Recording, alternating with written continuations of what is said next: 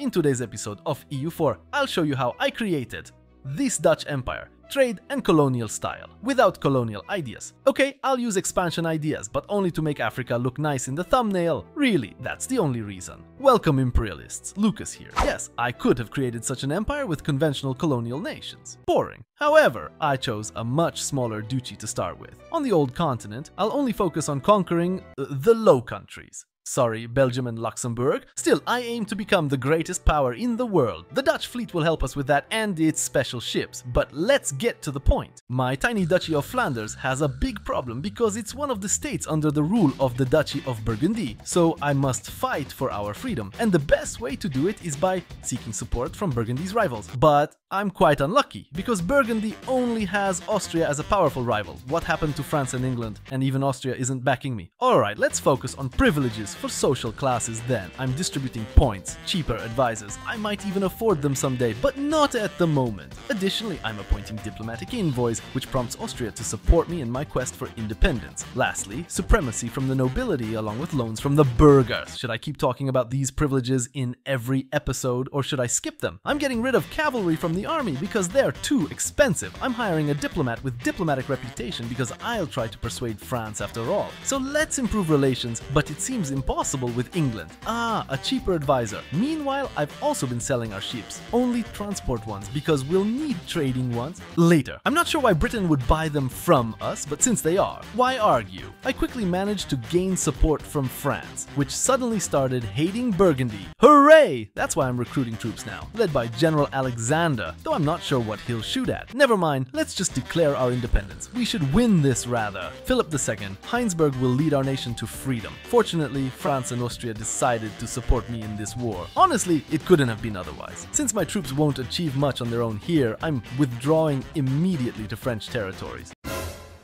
Looks like our army's done for. Sacrifices were made. But at least I have a significant role in the war. Let's focus on defending our forts. There's not much else I can do. Let diplomats tighten relations with my allies. Fortunately, France directed its troops to our territory. Oh, even the Emperor's troops are here. Luck is on my side again. England decided to peacefully hand over Maine to France. And in the process, the Emperor and the French liberated my territories very well. However, during this war, I'm still rebuilding my army. We'll need it right after this war. Our army will even help in capturing forts. Oh look, rebellions. A great victory. Freedom won in less than 5 years. However, it wasn't just a fight for Flanders' freedom, but also for Brabant and Holland. It's a pity that Austria doesn't seem to like it very much. That's why my diplomacy will now work to fix this situation as quickly as possible. Well, alliance with Austria is gone. Someday it'll return because they have a very favorable attitude towards me. Oh my god, I'm not in the empire. How did that happen? But fortunately, I can quickly join it. I was really sure I was in the empire. And now the emperor no longer protects the Liège. I managed to restore an alliance with Austria right away. It's a pity they're currently at war, and it seems like they might be losing.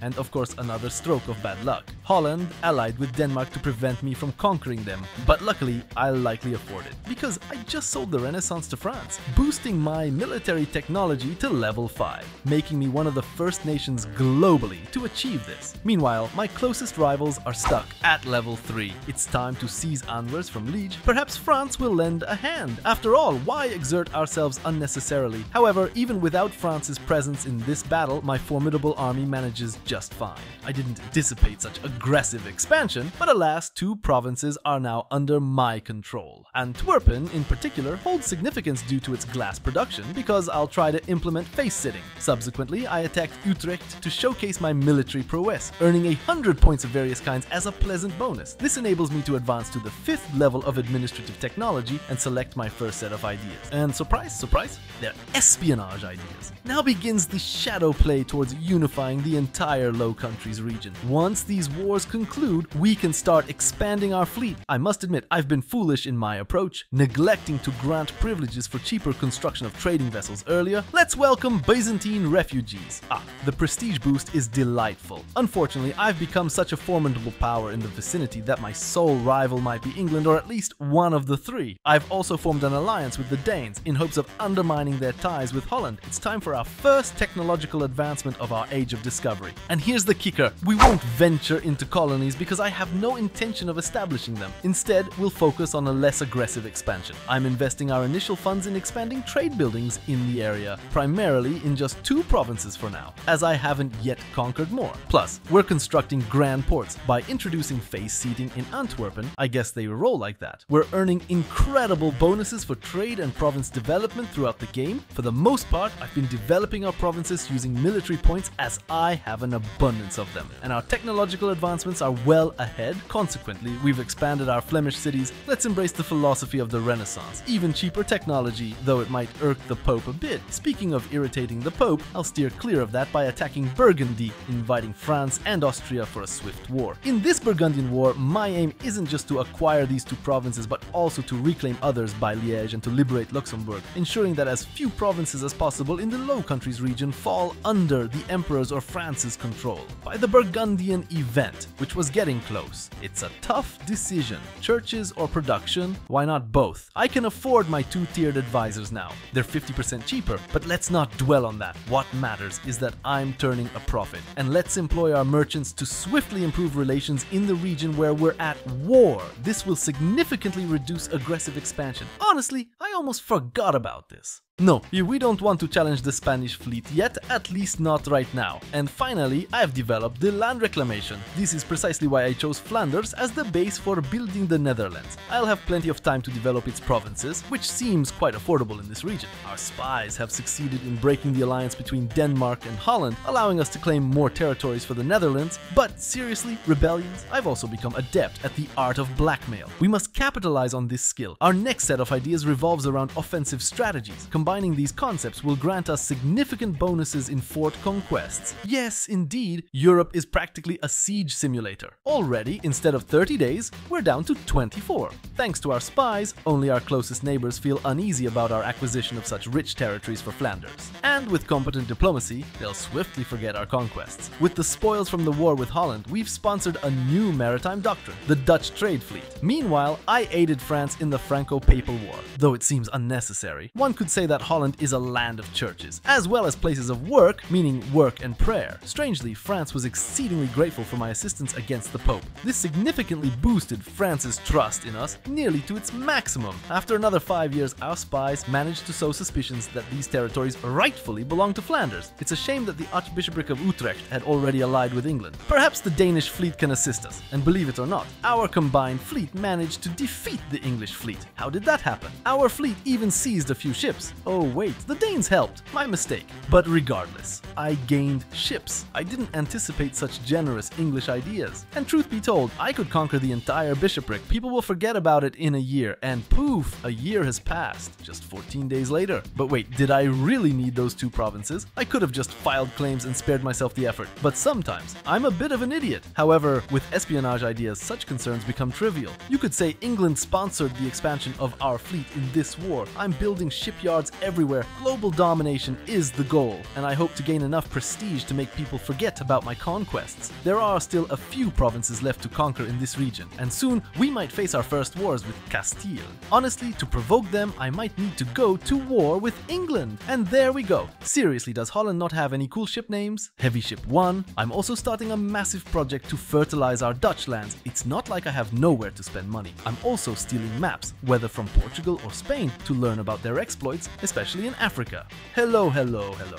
And now the Burgundian crisis has arrived, albeit quite late in 1500. Burgundy was denied entry into the empire, granting it a 40-year casus belli against each of the electors to establish personal unions. Oops, a small coalition? Oops. Alright, this coalition won't last long. Protestant Reformation and Protestantism in general are much better, but this time I'll go with Calvinism. So religion doesn't really matter to me at all. Now that colonialism has emerged, I'm introducing it myself through province development in Holland. This time I didn't forget the edict, I even upgraded the port to level 3 to usher in colonialism. Lately, many people have been asking me how to expand these ports. Basically, it's quite easy. For level 2, we need 10 province development points and 200 gold as a base. For level 3, it's 25 province development points and 1000 gold as a a base. It's probably available in some DLC. If anyone knows, they can write a comment for those who can't find it on Google. Oh, a war with France for inheriting Burgundy. Wait, has this happened again? Here, these are two events. Nobody wants to work. How did it come to this? And France paid off my debt. How nice. It's time to expand our naval fleet with heavy ships. Yes, this time I made the right moves,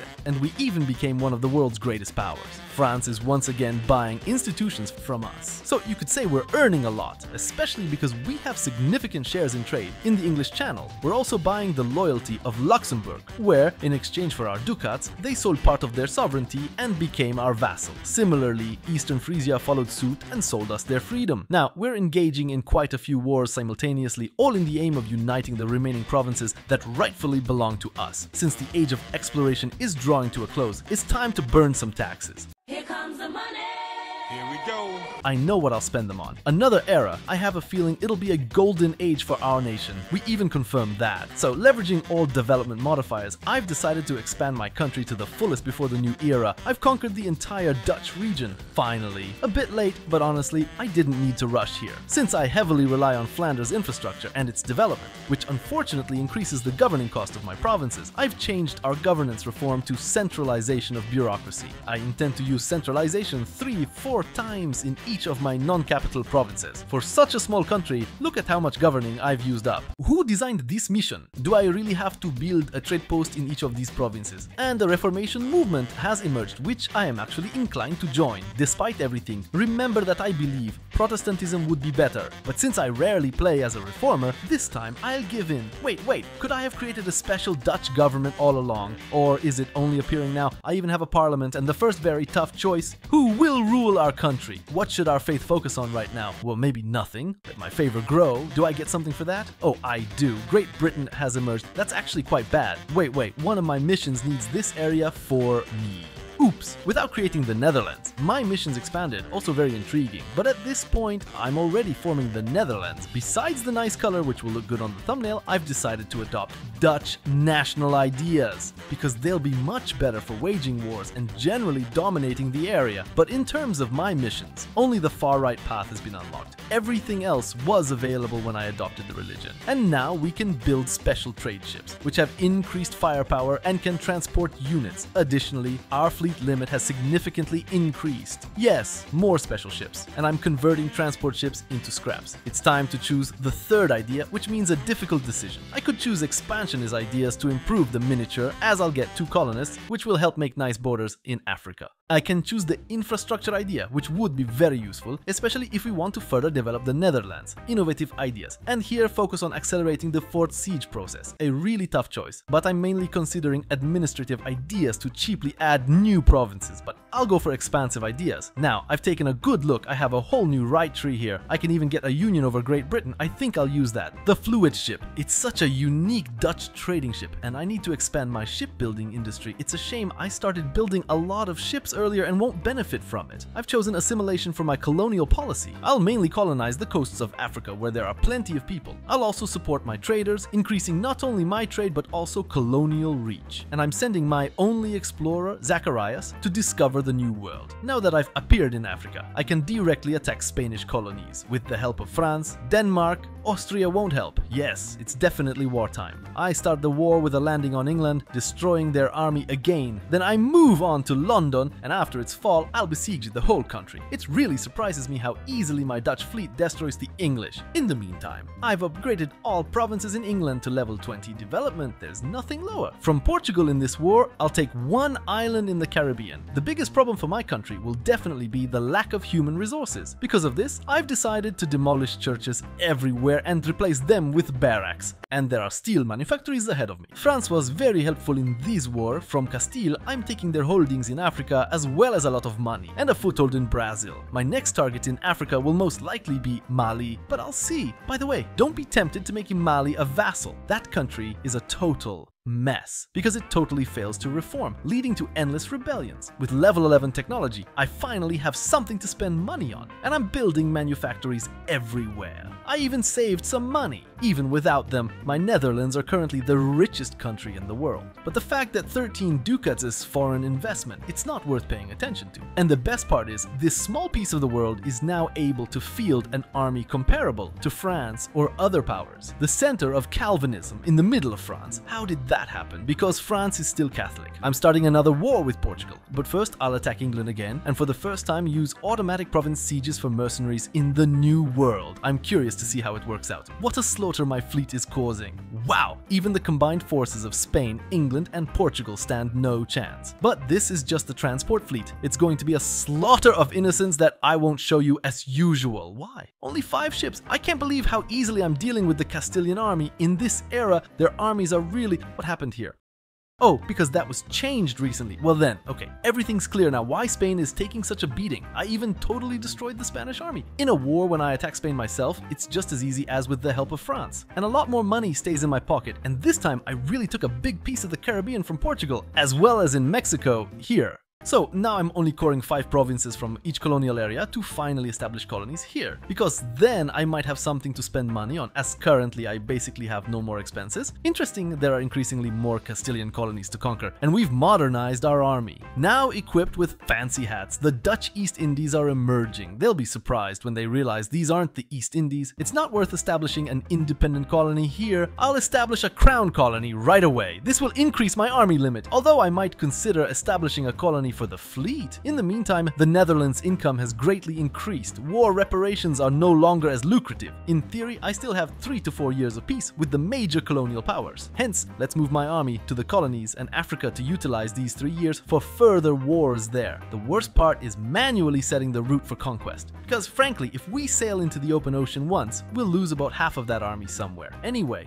5,000 soldiers perished along the way. Let's divide these armies into smaller ones. It's gonna be a tough war because I'm not familiar with any of these nations, although miraculously my soldiers seem to know the way to the target. But regardless, the best part is the rapid fortress conquest. Barely 12 days for progress. Yes, peace, because I'm immediately sending spies to prepare further war claims, remember, for entire regions. Sometimes I tend to forget about that. A foothold in Africa was established very quickly. And look at how many new potential countries I'll be bordering now. It's all going to be mine.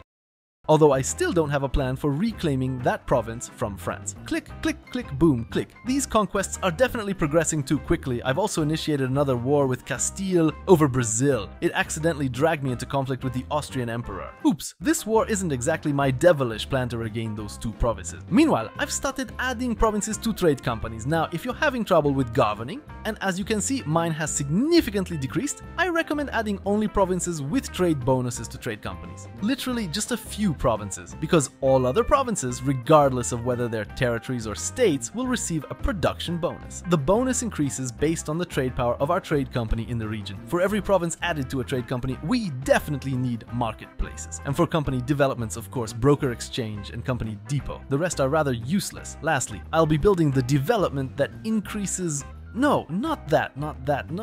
This one increases trade steady. Conquering these 2 provinces won't end too badly for us, to be honest. Oh, I also managed to implement global volunteer work for free. Let's think. Well, what can I say? They're coming for work, and the last 2 provinces are finally coming to me. Don't look at me like that. It's what the missions required, and a beautiful colony in Brazil. It'll be established shortly. But I haven't conquered everything. Let Spain continue colonizing here, because they're much faster at it than me. Unfortunately, after losing those 2 provinces, Austria has positioned me as a rival on the international stage. I'm quite troubled by this, hence I'm moving my troops to the New World. I dislike plotting these routes as it all needs to be done through South America. You lose the least manpower that way, by sailing precisely like this. Ooh, yes. Oh, I had colonies here. Everything to complicate my gameplay, the tulip mania. The tulip was introduced in Europe in the 1550s from the Ottoman Empire. They quickly became popular among the rich merchants in the Netherlands as a luxury item. The market grew, and in 1634, when demand increased in France, speculators entered the market. In 1636, a futures market was created, and during the Ottoman winter the prices skyrocketed until the prices collapsed in February 1637. The result was the bankruptcy of man, an economic disaster. How to deal with it? Honestly, I'll handle inflation inflation faster. And when did I get kicked out of the empire? In the League War, historically, I sided with the Protestants. And frankly, Brandenburg, without much thought, declared a religious war. They were probably waiting for the Ottoman Empire to join. Too bad France isn't in this war. I think it's definitely time for war. It's best to start religious wars by attacking smaller states because they'll capitulate the fastest. So for now, I'm ignoring countries like England or Castile. I must admit, it's quite nice to see such events when I want to show you something. As usual, the Ottoman Empire's army is quelling my rebels. I'm handing over all the captured provinces to Brandenburg as they're leading in this war, and I'm counting on them to do something sensible, like perhaps changing the country's faith or something. Just hope they don't hand over any provinces to me, because I don't want anything here. True intentions. While the League War was started for religious reasons, the religious allegiance of the Holy Roman Empire is not the only concern of the members. Some see the war as a chance to claim land from some of those on the opposing side, considering the religious goals of the leaders to be secondary, if not a pretessence entirely. And so, faith or land, faith or land. I know I don't want to conquer anything, so let's lean towards faith, especially since I need to reclaim my fortresses as they surprisingly quickly fall to the Spanish. But let's be honest, I don't want to bleed too much in this war, so until I have to, I won't attack. We supposedly have the upper hand. Although maybe let's get Spain out of this war. I could swear I had another colony here. The worst part now is clicking through each province. No, you don't have to do that. Remember, you can currently select multiple provinces using the Shift key. It's a button on the keyboard, and move them all at once with one button. The war is going quite well, although I really admire Munster's resilience, not surrendering just yet, or that of Spain. Somehow the Commonwealth has joined this war. I don't know how that happened, but suddenly they're here. LOL, Castile lost Leon, and the war itself ended. I'm not sure how. But there were definitely heavy losses, including mine. It's just been 20 wasted years of war, and it ended in a white peace. Literally anyone can now be emperor. I mean, even we can try to be emperor, because now everyone can choose their own faith and follow it. None of anyone's business. I have plunged into another major conflict with Spain, Portugal, and England, but I simply see an opportunity to conquer Mexico. The British never seem to learn that I currently dominate the seas. I can't believe it, but I need 5 provinces with an 8 tax base, and I've burned everything down. I may have gone a bit overboard with conquests, which triggered some serious rebellions in the capital. To stabilize the situation, I released Songhai as my vassal, but in 10 years I'll integrate them anyway. I'm puzzled as to how Jen suddenly became my vassal. I didn't vassalize them. Most of the West African coast is already under our control. We've even ventured into Congo. You might think it's time for the eastern coast. Think again. I believe it's time to deal with the Union over England. Unfortunately, my fleet is in Africa. I need to hurry because I foresee my alliance with France ending soon. Nevertheless, without England, we're already the largest empire in the world. In Europe, I'm primarily focusing on provinces I had initially. It's pretty green here, isn't it? See, I've developed infrastructure everywhere, to at least the 2nd level, minimum. This allows me to have manufactories for both production and manpower simultaneously. How does Aragon have such an army? They had like 1, 2, 3, alright, maybe a bit more than that. But still, they have too much. Is the personal union between the Netherlands and England, which we have from BC, historically justified in any way? The English have already lost London, and they stand no chance against us in battles. And now, global trade has emerged in my territory. Not surprising, given that I control the wealthiest trade area, and after the British Army. The war was bloody, but we managed to seize the Union. However, maintaining it will be challenging. So, one might say that a revolution has occurred in our country, and I've achieved something, whatever that may signify. You know what's funny? France shares the same dynasty as me, but it would be too much to annex France through the Union. So, I'll now try to take the rest of Portugal's colonies in Mexico. I'll also simultaneously attack Mutapa in Africa. But I didn't expect Ethiopia to join this war. I've lost count of how many times I've simply occupied and razed all of Castile. This doesn't necessarily bode well for the pace of their colony formation, considering they pay me the maximum tribute every 5 years. The African region looks nice. Why don't I see any claims to take Portuguese colonies? Interesting, so the entire Dutch North Africa is filled with manufactories. Africa as a whole is becoming very orange, and that's how it should be. South America is looking better, as is North America. Sorry, Florida went to France. Americans, forgive me for that. I've also crossed the 1,000 gold total income mark. I'm making nearly 800 pure profit. This allows me to apply apply for economic hegemony. Why not indeed? Other countries don't stand a chance against me anymore. The best part is, I haven't even tapped into the richest regions of this world yet. India, Indonesia, or Shun. Actually, only the Ottoman armies are larger than mine, and I haven't conquered anything more in Europe. See, that's all I've got. And in this episode you can see another unusual game, as Japan seeks to establish a Japanese Pacific Empire. Yes, I will conquer America too.